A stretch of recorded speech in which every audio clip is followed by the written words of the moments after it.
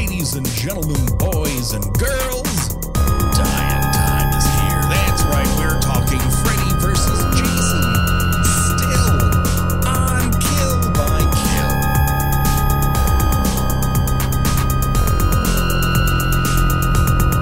Well, greetings and salutations, Internet. It's your old pal, Patrick Hamilton, coming to you once again from both Camp Crystal Lake and 1428 Elm Street.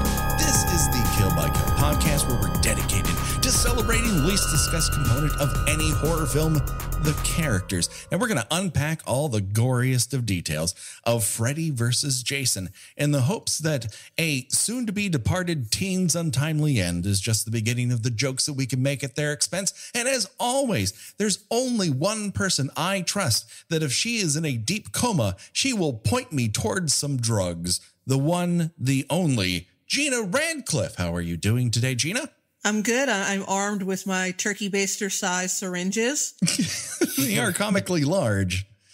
Yeah, you're not going to see these things are so large. You expect when they hit the plunger, it's going to make a little sound. Yeah, they seem to be filmed with Pepto-Bismol. Yes. Yeah, I don't know what medication that is, but I don't know what it is either, but it somehow works on Jason Voorhees' non-existent nervous system. That is a little wacky-doo. Yeah, there's a few questionable decisions in this segment. Yeah, that's why I didn't want to go too far, because I have all sorts of questions about it. But before we go too far with that, Gina, I want to give it to you straight. I don't want to scare you, but we are not alone. That's right. We have a special guest. He's the editor-at-large of Talk Film Society, and he's the host of the Monsters Never Die podcast. The one, the only, Matt Curione. How are you doing today, sir? Hey, that's me. I'm doing pretty good. How you doing? Excellent. Thank you so much for joining us for this tiny but packed section of Freddy versus Jason. I'm excited. This is a good movie, actually. It's on the gooder end. That's my hot take on this. It's good. I mean, listen, there's a weird line in the sand. I do find it entertaining, and it's professionally made, and there's plenty of weird details and interesting characters, and some fun, gory deaths. Yeah, I mean, I don't hate it. Do I hold it close to my bosom and say, this is what I want to watch? No.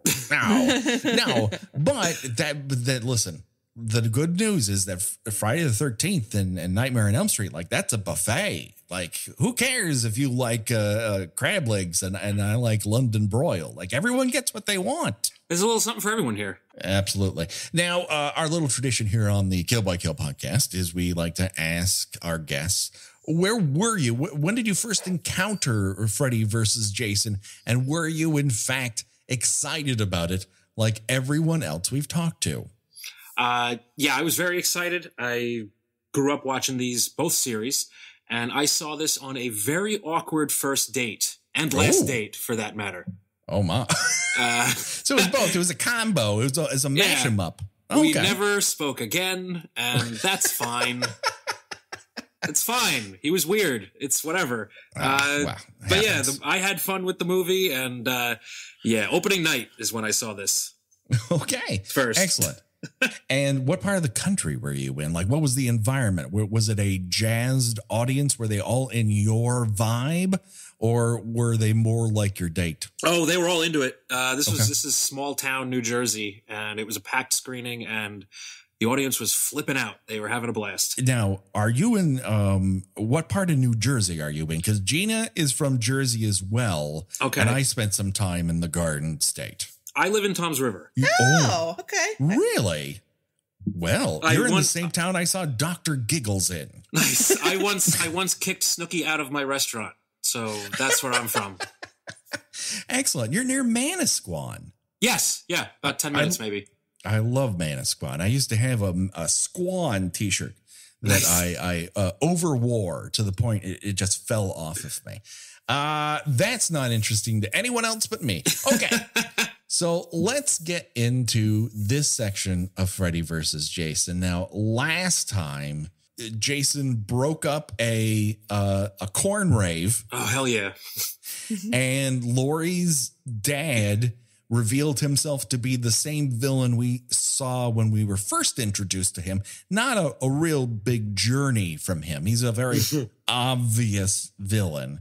But where it has left us is that we open here on the brain trust. All right. First, you got Laurie. She's offered juice meds and on the case. Then you got Kia. If you've got a plan, she doesn't like it already. Actually, she thinks it's shit. She fucking hates everything. Then you have Will. He's like a baby chicken with Chandler Bing hair. We have Linderman on Data Dork. You always swipe right on him. And of course, Freeberg.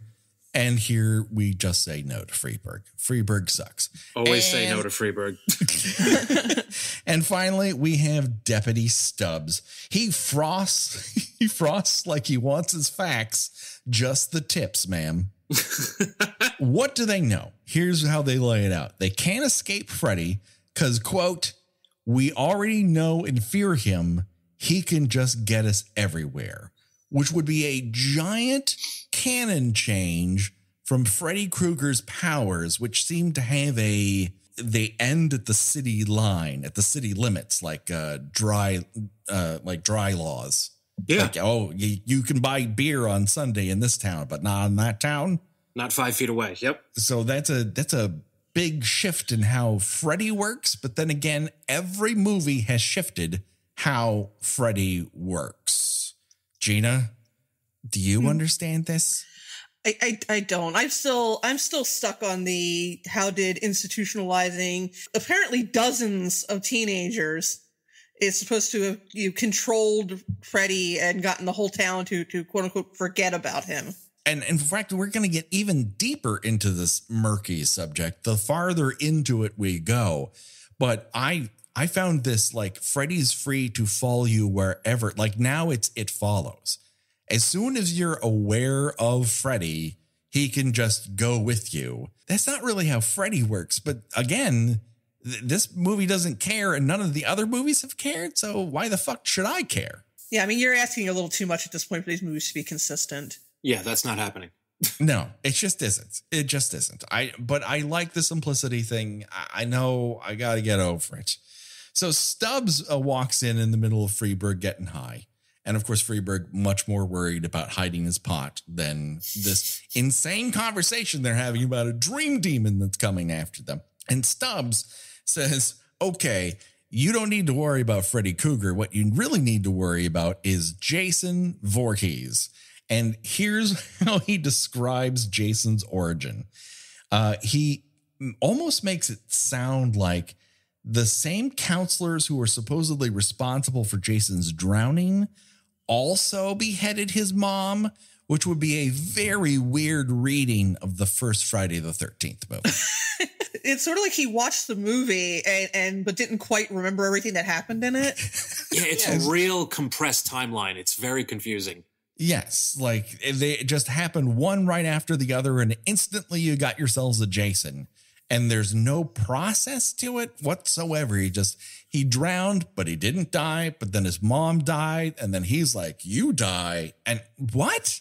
What does this even mean? You know, if I wanted shitty takes on Friday the 13th lore, you know, there are plenty of Facebook groups I could have gone to. You've come to me. You've come to the right guy with weird obsession with Jason lore. Yes. I just don't. You got the right guest. No one quite understands it, but I think Deputy Stubbs understands it the least. And he's the one delivering the information, which I guess he got from police files. Yes, because Springwood would have police files on Crystal Lake for some reason. Yes. Well, apparently it's within a drive's length. Yes, you just hop in the car. I mean that's definitely new information. Yeah, because apparently in like an hour you can drive from Ohio to Northwest Jersey. That's a thing you can do. I didn't know that. No. And the last time we saw Jason take that journey before this movie was previously in Jason Goes to Hell. So for whatever reason, when Friday the 13th landed at New Line Cinema, they're like, the world is elastic, or he's bamfing, but they're driving. Like, they're in a van. There's like, are these two places next to one another now? It really does seem like they drove there in like an hour. Yes. Oh, it's still like the same night. It's the same night they saw one of their friends die. It's the same night that Laurie's already fallen asleep once. So it's one long ass night of the corn rave. Yeah. And what time did the corn rave start? Like dusk? It started at husk. There we go. And then someone says, oh, it's Freeberg. Freeberg goes, someone's really breaking the reality rules. Oh, Freeberg. What are you doing, man? I don't care for him. No. There's a lot of astounding statements made by characters in this as they try to grapple with wrestling all these different canon things. And I guess in the end, I'm more interested in an entertaining movie than I am in the details. But the details are so wackadoo, they kind of kick you out of the movie on occasion if you know even the basest amount of both of the canons. Yeah, if you know anything about this, it's going to just confuse the hell out of you. Speaking of which, we have the astounding line. We've kind of teased it for 3 episodes in a row, but here it is, said out loud by Laurie. She says, Freddy died by fire, Jason by water. How can we use that? As if they are Chekhov's kryptonite, basically, is how she presents it. Like, we got to use fire and water. Come on, somebody anywhere. Turns out no one's hearing this because she's actually in the middle of a dream sequence, one in which Kia says what we should do is sacrifice a virgin to Freddy, which is also brand new canon. Like, this is not something that has ever been presented in either Friday the 13th movie or A Nightmare on Elm Street, that really virginity matters, because it doesn't, and we've seen it dozens of times. You know, it's so funny that Kia is such a mean character. Like, even when like things are at their worst, she never turns it down. And it took me a couple minutes to realize, oh, she's dreaming this. Okay. But because she's not in any way acting out of character. Yeah. It doesn't seem fantastical, right? It's not a giant leap that she's like, oh, why would Will want to sleep with you when he could fuck me? And you're like, okay, that's Kia. You're like, yeah, that sounds like something she'd say. All right. That tracks. Kia being Kia, y'all. You know? This is how she does it. And so they go over to tape her up, which, again, Freddy does not need someone confined, but okay. Meanwhile, into the scene comes Laurie's dad, or at least the dream version of it. And he sticks his tongue down his daughter's mouth. It's disgusting. It's unappetizing in almost every way. It's not cool. And I'm pretty sure by watching it on my computer that I am on a watch list. Yep. We're all on watch lists. If you own this movie, you are on a list somewhere. It's, again, we're really overestimating the appeal of Freddy's tongue. Like, it was cool once, but it's not the thing. Like, if you were to list all the things that you have to have with a Freddy, I'm not sure tongue is even in the top 10 for me. What about you, Jaina? Yeah, no, I don't like the tongue thing. I don't like sexual Freddy. And I think that my distaste for that has grown exponentially since watching the remake. Yeah. That really puts you off. Yeah, that movie did happen. Yes, it did. Wow, I forgot about that. Jesus. Yeah. It is infinitely worse than this because it's, quote unquote, not your daddy's Freddy. Ugh. But here is Laurie's daddy as Freddy, and it feels worse in the moment. It doesn't linger. The bad taste does not last as long, but even still. So they're in the middle of this makeout session. Laurie grabs what appears to be his cheek. It turns out to be Freddy's ear, and then wakes up. Okay, we're back to Nightmare on Elm Street lore. If you grab something to Freddy and wake up, you can bring something out of the dream world into the real world. But with an ear, it turns into a lump of maggots? Gross. Yeah, it's gross. Yes, you won that argument. It's totes gross. But also, if you pull Freddy's hat out of the dream world, you just get a hat. But an ear becomes maggots? How exactly does that dream logic work? It's nightmare logic. There you go. Okay. It's the we don't know, it just looks cool magic. Basically, yeah. Okay. All right, I'll give you that one. And this looks cool. All right, yeah, sure. Yeah, do it. And then here's the line that I didn't remember because I was so astounded at the whole Freddy Fire Jason Water logic line, but I think this might be even worse. Kia is unfortunately saddled with this one. 2 killers? We're not safe, awake, or asleep. I want timeout. You're not safe from Jason Voorhees when you're asleep either. Yeah, exactly. It's not, he hasn't like approached a person who's asleep and like, I'm gonna let you. I'll get you later. It's fine. You're enjoying. Let you have your last nap. It's fine. All right. I don't want to wake you. I just want to machete you. Yeah. Just you sit there. That's fine. I'll hit you back the next night. Okay. Just hit me up when you're ready. I guess. Sure. Yeah, sure. He just leaves a note on your bedroom on your bedroom door. Sorry, we missed you. See you later. Yeah, when you're asleep. Like, I assure you, I will not kill you until the morning. Like, can have your coffee first. It's fine. I don't like that you beheaded my mom, and I don't like that anyone stepped foot near Crystal Lake.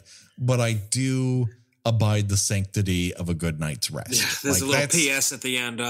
This hurts me more than it hurts you. Don't worry, I'll see it. That's right. If I'm going to kill you, I want you to be awake for it. Okay, that's the one thing I want as Jason Voorhees.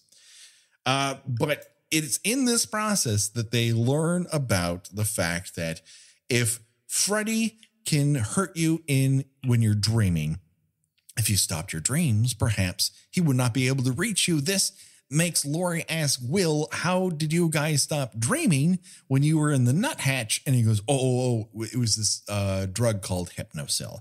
And so they look it up on the computer, and it's a much nicer website than what we were presented with in Dream Warriors, which looked like somebody had written it out on a Word document. Yeah.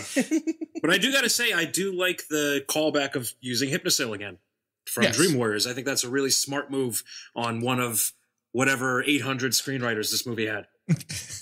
It's one of those things where it's obvious that these people have watched these movies because there's too many callbacks for them to have not watched the movies. It's just that they can't keep them straight. And I guess I can't blame them because I'm not entirely sure I could keep them straight either.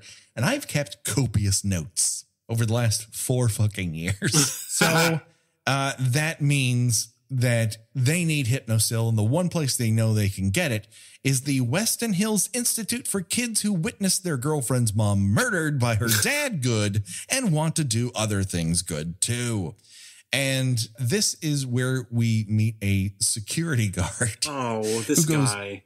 Unnamed, but I think the best way I could describe him is that he looks like a Baldemorton Joe. Okay, yeah. Or maybe the Iron Sheik, but without the garb. He's got one of those faces where you're like, I know this guy. But then you go to look him up and you're like, nope, I don't know this guy. He just looks like a guy that you've seen other people like in real life. Face. Yes. I bet he was an actual security guard. But where he is, the sort of security center of Weston Hills, has more computers in it than the control room of Jurassic Park. Oh, yeah. And yet one person is overseeing it. A security guard. What? So he's securing the computers? Is he securing the institute? Why do you give him why is he checking on doors if you got that many computers in one fucking room? Like, are you launching missiles out of this motherfucker? What's happening? It's got that favorite of horror movie tropes, the inexplicably understaffed hospital. And this is staffed by no one. Like, no one. He is the no one only here. Do we ever see any doctors at this place?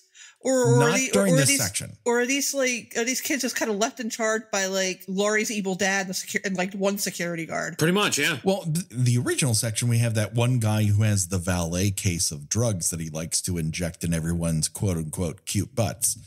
But creepy. He isn't seen in this section. I don't know why they didn't bring that person back, because that seems like, well, there's another dead body for you to put on the pile, but for some reason he is completely forgotten. He's just a bad man who never gets his comeuppance at all, which seems like a real whiff and a miss. Like, did he come back in a deleted scene that I'm unaware of? Does anyone know? I don't know. I don't think so. Okay, no. so they just like, fuck that guy. We got security guy. Fuck that guy. Fuck those orderlies. We never want to see them again. Let's bring the security guard no one's ever seen into the film. That'll make a lot of sense. I feel bad for the security guard too, because it's like he's like a schlubby. You know, he looks divorced. Oh, yes. Like he's just working this job to put his large fail son through community college. Like I feel bad for hospital guard, whatever his credited part is. He probably doesn't know that this psychiatric hospital is warehousing kidnapped teenagers. Oh, he has no idea. He's just like, well, it's honest work. Listen, if a dot shows up on the screen, I go look at it. That's my job.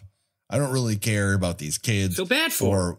Yeah, why is he guarding the ones who are asleep? It's super weird. It's just out of nowhere odd. And he's one of the few people in this who's like actually doing his job. And he gets killed for it. Yes, but Stubbs he's on the case. Like, he's going to crack this fucking case. Sure. The good news for us and for the Scooby Squad here is that he somehow has a security pass for a door to a mental institution. Do they just hand those out to all the deputies in case they need to go in and out of that joint? Yeah, he just walked right in there, didn't he? He got that key at the rap party for Dead Man on Campus. You didn't know that? They handed it out to everyone. He has one. Mark Paul Gosselaar has one. It's crazy. Oh, okay. Maybe he used it again when he's in Space Puppies. Yes. My favorite performance of his. So the security guard sees this dot on the view screen, and he goes to investigate it, and he has a very odd way of holding a gun. It like almost the looks first like time he's held a gun. Yeah. It looks like he's handling scissors and giving them to a preschooler, not a firearm. He's kind of cradling the front part of it, which is not a good move because that gets very hot and has a projectile come out of it. That's how guns work, everyone. Fun fact, that's how guns work. Yeah. Listen, I don't know a lot, but I know that bullets come out of one end of that fucking thing and don't hold your hand near it. So it turns out that Jason has followed these teens to this mental institution. Why? Because they're teens. That's not. But give off that teen scent he can track.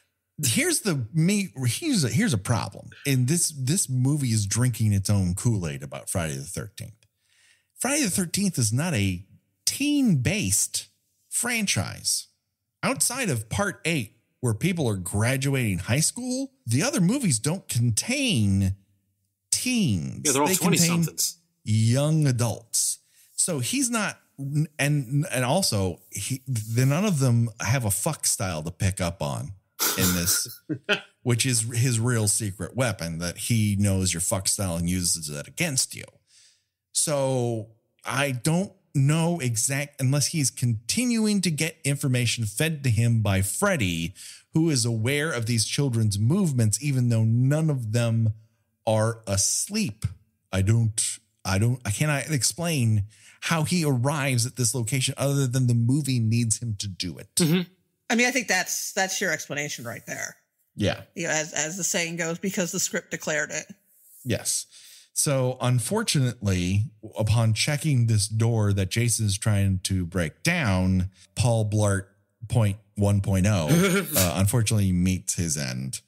R.I.P.D. Immortan Blart. I gotta say, it's rare that you don't see the kill in this series. Yes, we only get the aftermath. You just see the aftermath here, which I kind of like, honestly. I don't know what we would necessarily gain from a door smashing. I don't know. A couple more $1,000 in the budget. That's what you would have, because you'd have limbs flying and shit. I guess. I think we see a more spectacular death in just a few minutes. Hell yeah, we do. I think they were reserving it for that. But it is at this point in the movie that Will, Laurie, and Kia discover a room straight out of 1978's Coma, where the ones who wouldn't stop dreaming, quote unquote, are kept. These people are in some sort of chemical coma. They won't stop dreaming. So why isn't Freddy just picking these people off? Right? Easy. Like, but what do you care for easy? Like, do you score more points? Fred likes a challenge when he's trying to appease those snake demons from part 6. I don't think this movie has paid attention to any part of Freddy's Dead. It just has ignored that altogether. They do not comport. They're not in the same universe any more than this movie is in the same line as Friday the 13th, Jason X. It just ignores it. You just cannot put those things next to one another.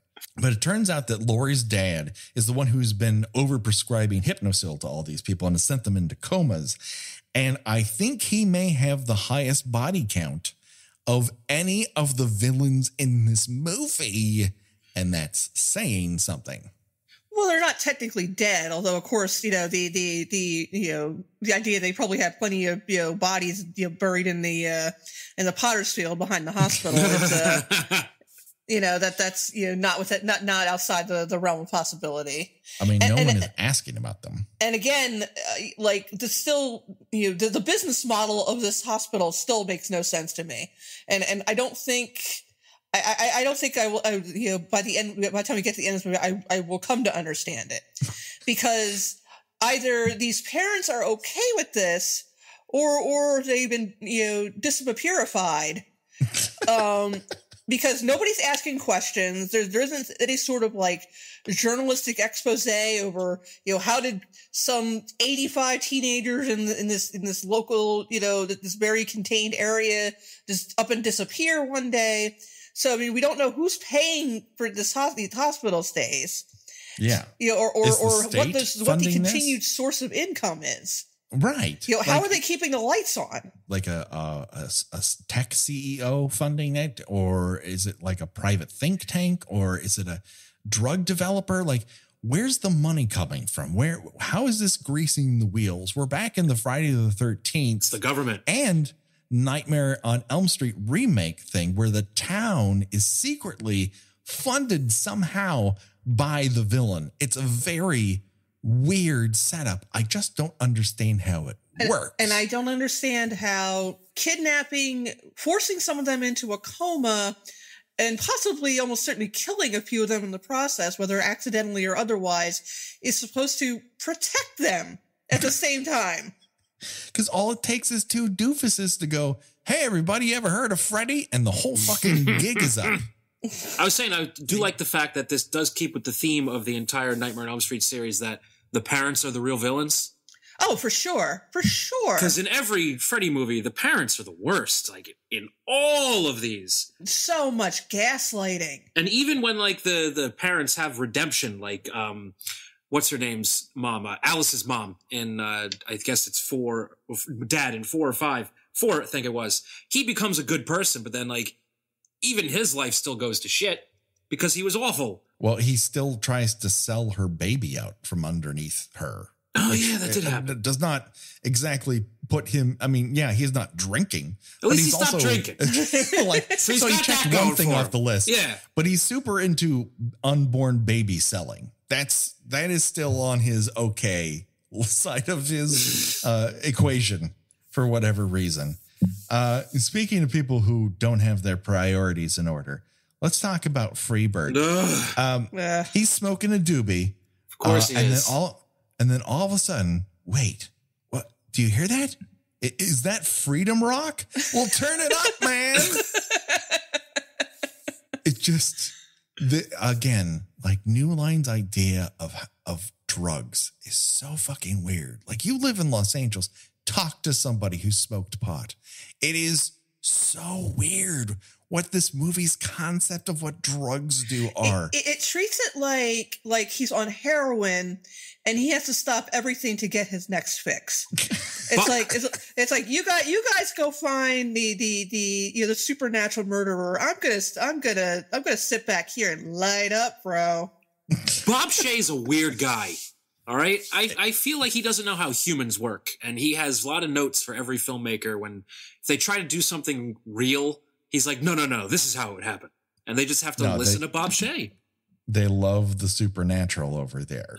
He enjoys the supernatural because he's under the belief that giving actresses long, wet, unwanted kisses is okay. Ugh. So magical thinking's high on his priority list. So Freddy also is a person who is historically not understood how drugs work. We've seen it time and time again. But here he appears as the caterpillar a la Alice in Wonderland. But he dreadful. He kind of looks more like that burnt oven mitt from the 1983 3D movie Parasite. You ever seen that? It's just like it's a burnt slug that just kind of like pops out at you. It's got a lot of teeth. Anyways, the CGI here is a little poor. I'd say on the scale of things, the dancing baby and Ally McBeal may have been rendered better on screen. Without a doubt. When it jumped down, when it like kind of went into his mouth, you know what it reminded me of? Remember in Poltergeist 2? Yeah. When Craig T. Nelson accidentally swallows the worm in the tequila bottle. It's disgusting. Mm-hmm. And then like he just barfs it up and it's like 100 times bigger. It reminded me of that, but like reverse. But at least in that, they're like, hey, his mouth has to get bigger for this slime worm to get out of it. Here, they're like, oh, no. The Fredapillar just gets tiny. It just squeezes on in there. just contracts its body. Wiggles its way right in there. I'm gonna hold in my breath. And just squiggles on down. Just gets on its little tiny bug knees. It's disgusting. Like when did Freddy need to get someone high with an incredibly powerful drug in order to possess them? I don't know. He didn't need to drug anybody in part 2. He's just like, you like the allure of gay sex? We all do. Let me get in your body. Who doesn't? Come on. From everything I've heard, it's awesome. Let's get in this and do it. Get in your friend's bedroom. He's got very slick looking sheets. Let's make some things happen. I will say though, even though the worm looks like ass and it's just like dreadful, bad CGI, I like that it's a callback to old school like Freddy, like turning into things. Yeah. Yes. It's like a very low rent version of the giant snake from Dream Warriors. And yes. So I can get behind it on that level, but it does not look good. Like even compared to like CGI of the time, like it's bad. I remember opening night spending a bunch of dough. Opening night, that part got booed. That's unfortunate because I think a callback to part 3 and part 2, especially part 2, like, yeah, man, Freddy's back in the habit, like Whoopi. Like he's doing some old school stuff. But this somehow, now Freddy's under the possession, Freeburg's under the possession of Freddy. And he starts dumping drugs down the drain, which we get to see from inside the drain, just in case you weren't sure what was happening. A little bit of a panic room. I think Fincher stole that shot from this. Yes, I can see him going, I can do that, but better and not weird. I'll make it look good. All right. And I'll do 50 takes until I get it right. Mm-hmm. Here, not so much. Let's cut to Linderman and Stubbs. They go back into the computer room and they find Freeburg dumping the drugs. But they're interrupted by Jason, who takes a wild downward swing with his machete and ends up electrocuting himself when he cuts into a computer. He kills a computer and then gets zappamified for a very long time, which, as we all know, doesn't really stop Jason because he was reborn by God Lightning. Like, he was brought back by electricity in part 8. Like, that doesn't really keep him down. And it doesn't here. So he grabs Stubbs and now his second time transferring electricity. We saw it when he sidestepped out of the way in part 3. I can't remember what that guy's name was. He didn't wear shoes and he went into an outhouse without shoes. And then he went into a leaky basement without shoes. He was just like a weird fucking guy. Oh, that was Chuck. Chuck. Hey, you can't go down there with no shoes. You get trench foot. Don't do that. Oh God. Bad. I think all Chuck was trench foot. Goes to the top of his head. There's a lot going on there, but unfortunately, that amount of lightning is not, or electricity rather, is not something that Stubbs can handle, and his tips get finally frosted into heaven. R.I.P.D. I do like Jason's ingenuity, and while I'm stuck here with my machete in this computer, might as well just use this electricity while I'm here. Yeah. No, we know from our history of watching Friday the 13th movies, he uses what's around. In the parlance, he uses the whole buffalo. Yes. Even if that buffalo is arcing electricity out of a computer you just killed. So hell yeah. He's very, he's smart. He's very hands-on. And people don't think he's smart, but I think he is. He knows what's up. He's not book smart. He's kill people smart. Street smart. He's got those street smart. I just love how much he doesn't care in this movie. Like, oh, I'm being electrocuted? Eat me. How about this? How about this? You are the dead man on campus, Stubbs. We do this now. We're referencing that a lot. It's a good movie. People should watch it. This prompts what I think might be my favorite line in this section of the movie, where I genuinely laughed out loud in spite of myself. And that is when all the lights in the entire Weston Hills Institute go off because of the electrical surge. And Lori goes, what was that? The lights, Lori. It was a power outage. The lights were turned off. That's what that is. They're lights. Okay. I do like Linderman's like nice girly scream during the scene. It's pretty great. Oh, it's precious. His rage knows no bounds, and it is untethered.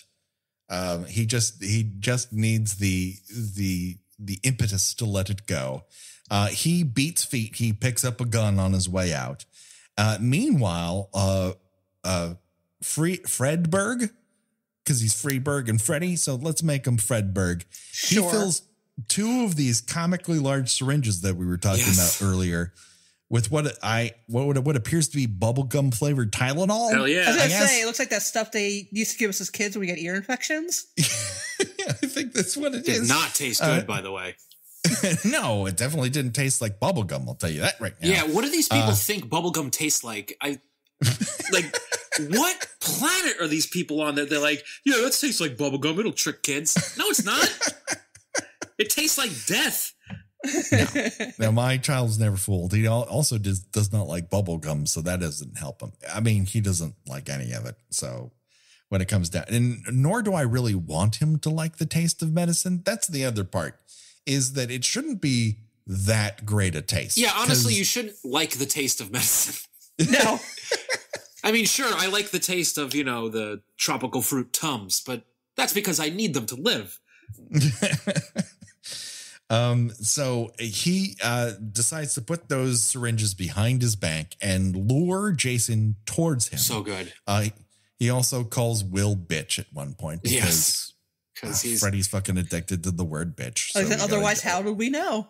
Yeah, we wouldn't know. We wouldn't know he's possessed by Freddy otherwise. And how would Will know? Because he's never actually met Freddy. So how the fuck would he know either? Who cares? Anyways, Jason walks straight towards Fredberg, and Fredberg nails him on either side of his neck with these giant syringes, plunges them down, and Jason chops Fredberg in half. It's pretty bitchin'. It's glorious. It's practical effects, everybody. Yeah, And oof. I love this kill. And it's great because it's a character I hate. Yeah, he really takes him to town.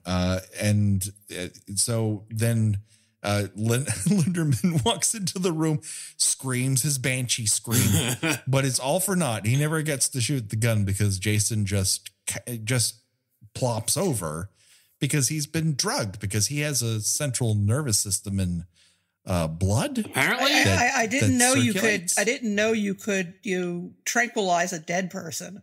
Yeah, that's you can now. You can tranquilize this one. My favorite part, as we get into a somewhat lengthy fight scene between Jason and Freddy, is how you can hear Freddy's voice. You could hear like him speaking to, and Laurie kind of cocks her head a little bit like a dog. Like, I'm like, can she hear this?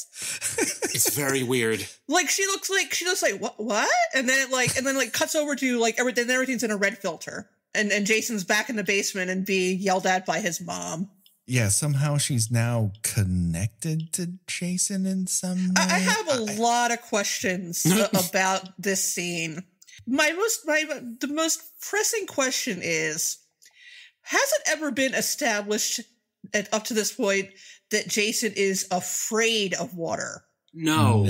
I thought not, because otherwise he would not be able to walk from Crystal Lake to New York City underwater. Well, didn't he get freaked out when he was fighting the psychic in part 7 by the water? Well, I don't want to say he's freaked out. He was probably more freaked out by her. Able to. He's way more freaked out by her. But in this scene, there's maybe about enough water coming down to maybe a heavy rainstorm. Yeah. And he's just like, I can't do it. Just like tremble. He's having a panic attack. Which is crazy because when he came back to life in part 6, it was pouring out. Yeah. Right. No, he's always walking around in the fucking rain. He'd never be able to operate. He should have just jumped back into the grave back then, right? He's constantly exposed to water. And now all of a this sudden, movie, he walked around in the rain. Where does he think he that lives water in a comes place from? called Crystal Lake. He walked in the ocean somehow. not like on top like Jesus, underneath. And No, now like a real Jesus. That's how a Jesus of the streets does it. Down underneath where the real fish are. And now some simulated rain, some simulated water pouring from his ceiling has him absolutely paralyzed with fear. It makes zero fucking sense. And it's just like a thin little stream, like it's a decorative waterfall at a tiki-themed restaurant. For a second, when he wouldn't walk through it, I'm like, what's he supposed to be, a vampire now? He can't cross running water? Yeah, it's like Rainforest Cafe. That's just scares him. Yeah, and I was like, oh, he's afraid of it? Okay, Yeah. that's new information. I mean, let's give Freddy. Let's give the Friday the 13th movies their due. He is neutralized when contained within Crystal Lake, but that doesn't mean he's afraid of it. And here somehow, because it's in the nightmare realm, maybe. Again, I don't know why his emotions come into it, because we've never seen Jason Voorhees be particularly emotional outside of anger. Anger that psychic girl can electrocute him and set him on fire. That's the only time we've seen emotion out of him. He cried once, I think, but that was when he was like dying in part 8. Yeah, he was like a crying he becomes little a child. jelly baby at the end. Well, he does that. They do that here too, and you get to see Freddy basically taunting and torturing a disabled child. It's horrible. Which is weird and uncomfortable to watch. Again, Freddy is allowed apparently just to be a random asshole instead of it's kind of his a thing. dream demon who haunts your dreams. Like, this isn't even feel good Freddy. This is just Freddy being an ass. Like, yeah, this is not fun, Freddy. At one point, he gives Jason the jerk off motion. Yeah, like, what the fuck? Okay, that made me cackle. Actually, that was brilliant. You with your machete. That's just, it's just Robert Englund going, okay, I'm probably not going to play this character ever again. Can I go balls out and just go insane? Can I do every stupid little catchphrase and thing I've always wanted to do? Yeah, sure, Rob. It's fine. Just do it. Yeah, he also apparently, in one point in this scene, bounces Jason around as if he's playing a pinball game with his hips. Hell yes. He's a pinball wizard, apparently. So on the list of things I don't want to see, Yoda fight with a lightsaber and Freddy use the Force. I just don't want to see either of those things. And this movie makes me confront one of them. And I'm not happy about it. I don't want to see him hip thrust someone into a pipe. It's very oddly sexual. And then he makes steel plates fly. I was like, what the fuck is this about? I guess because we have to give them weaknesses and strengths. Like we have to have some way to equalize Freddy versus Jason, because in a real world fight, it's comically overpowered towards Jason, who we are told in this movie is fucking immortal. What is any of this doing? And at one point, Freddy's like, why the fuck won't you die? It's like, you know why he won't die. Yes, because he's immortal. Because through a Voorhees was he born, through a Voorhees will he be reborn. Right? No. We do not bring in Tinkerbell magic knives into this movie. Thank you very much. There's a small baby put into a box in that movie. We're not okay with it. It is exceedingly blue, and it certainly is interesting. And I don't know why a bounty hunter needs to break your fingers in jail and kind of like it. But because he's Creighton Duke, anyway. Damn it. Very much. It is very true. So, and we get this fucking water thing, and then Freddy mind melds with Jason like Spock. It's so good. And is able to go into the past. But he mind melds through poking his brain with the knife. Yeah. He mind melds by puncturing. Yes. Jesus. Stabbing a child in the brain. Why not? Stabbing a child in the brain. Because, anyways, so now we're into Jason's dream. Oh, the other question I had is, Jason finds himself in one of Freddy's boiler rooms. Do you think Jason ever saw a boiler room before in his life? Like, does he know what the fuck that is? Oh, he has no idea what's going on. No. Okay. He's like, what is this? What is this place? Well, we're going to go to where Jason feels most comfortable. Let me clear up the pipes here. Muck Shack, baby! That's right. The sign says, stay away, fools, because love rules at the Muck Shack. Fingers crossed for a toilet. We don't usually get to see where Jason lives, but here we get to see his famous shack, now apparently on an island with exposed heads. How rococo. So Jason walks into his muck shack and he's dragging a dead body behind him. We see that Freddy says, I want to see what skeletons are in your closet. And Jason immediately goes to a closet, which has a spare mask hanging on the closet door. I shit you not. Does he also have a laundry hamper in there? He doesn't live like a fucking human being.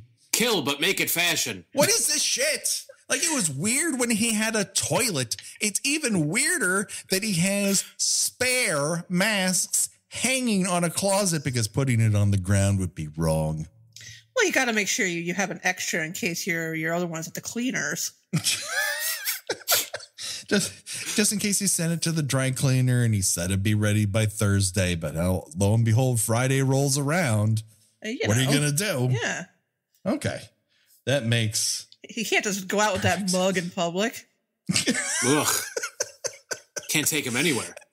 Especially if he's riding the rails or walking from New Jersey to Ohio, as we all do.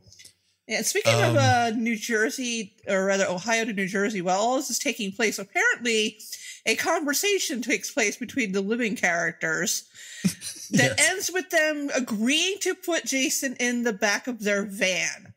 How did they get him there? That guy weighs 450 pounds. This makes even less sense than the plan at the end of the Friday the 13th remake, in which, well, we can't just leave his half severed head, stuck in this, this potato grating machine or whatever the hell it was. Yeah. No, we're going to painstakingly drag his corpse down to the lake for some reason. We're going to stick around this otherworldly killer as long as possible. Hey, here's an idea. Here's an even better idea. Let's get stuck in a van with him. A very enclosed space. Yes. We'll have him wrapped up in duct tape. It'll be fine. Nothing will happen. There's no way he can get out of duct tape. Come on. He punched through a steel door. There's no way he's getting through duct tape, Gina. That just makes sense. I just love that they copped out of showing, who came up with this idea and how long it took everybody to agree with it. Did they get a wheelchair and take him down in the elevator? Like, I want to see how that did they get scene. him there? Yeah. And that was on the second fucking floor of the Weston Institute. So they got him not only down a flight of stairs, but out to their boogie van and have strapped him up and are now keeping him drugged up. Somehow a dead man drugged up with children's bubblegum Tylenol. Oh, and unfortunately, that is where we must stop. They just like Will does in the middle of their drive, in which he's just been told, "Hey, we only have enough drugs to keep him down for just like a couple minutes." It's like, great. Let me stop our journey and let's have a discussion about something. It's time for us to stop and have a discussion called Choose Your Own Death Venture. And that's where we decide, of the deaths portrayed in this section of the movie, which one would you choose and why? Up for bid for this episode, we have chopped in half by a machete, electrocuted to death by a punctured computer electricity, or you can have a Freddy bug crawl down your mouth, or who else? Oh yeah, you get crushed by a steel door. I think that's everything. Yeah, I'm not really going to count death by coma because that's too easy. So Matt, as our guest, I turn to you for your answer first. Crush me with a door, please. It'll be quick. There's really no guarantee that will be quick. It looks heavy, though. That door is heavy as hell. That's a heavy door. Crush me, please. Okay. Now, you're going to have to shave your head, and you're also going to have to wear that kind of mascara around. It's all fine. the time, I'll shave my head. I'll grow a mustache out. It's perfect. I'll do this. All right. Not everyone can carry off an eyeliner look like this gentleman does, the security guard. So, I'm just letting you know. I got this. Okay. I trust you implicitly. Gina, what say you? I think I would prefer just to be smushed by a door. It just seems to be a relatively quick and mostly pain-free way to go. Yeah. I mean, in terms of pain-free, absolutely. But I do think there's something romantic about being joined in electricity with Jason Voorhees. And the siren call of that is just too much for me to ignore. I definitely don't want to be cut in half, no matter how high that bug got me.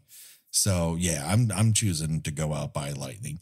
And that pretty much does it for this episode. But before we go, Matt, why don't you tell everyone where people can find you on social media and whatnot, and what you're up to? Hey, you can find me online, basically any social media at The Real Matt C. You can find me over at Talk Film Society, where I'm the editor at large. A lot of fun stuff happens over there. And you can hear me on Monsters Never Die. It's a monster podcast that I co-host with my friend Jacob DeNoble. And we talk about, it started out talking about the original Universal Monster movies, their remakes and ripoffs. And we've basically sprouted off to do just horror in general, but different types of horror monsters. So stay tuned next month. We're going to be covering the entire Fly series. So that'll be fun.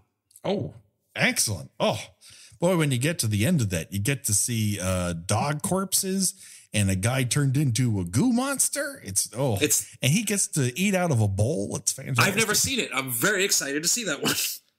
Oh man, there's a guy rips off his face. It's fantastic. Hell yeah. You're gonna love it. Makes no fucking sense whatsoever. Gina, where can people find you on these here internets? I am a writer about mostly focusing on TV and movies at thespool.net. I am also on Twitter under Porcelain72. Do it today, people. Check it out. And of course, you can find us on Twitter at KillByKillPod. You can email us at killbykillpod@gmail.com. We're on Instagram, and we have the Facebook page and group, of course, where you connect with us and talk about these movies in more detail there. And that just about does it for today. Don't worry, folks. The body count will continue. In the next episode, we will conclude our journey through Freddy versus Jason. It is the ultimate episode. It has been 4 years in the making. We've got a great guest. We got plenty to talk about, and it's all super fucking weird. And so for myself, for Gina, for Matt, bye-bye, everybody. Bye. Bye.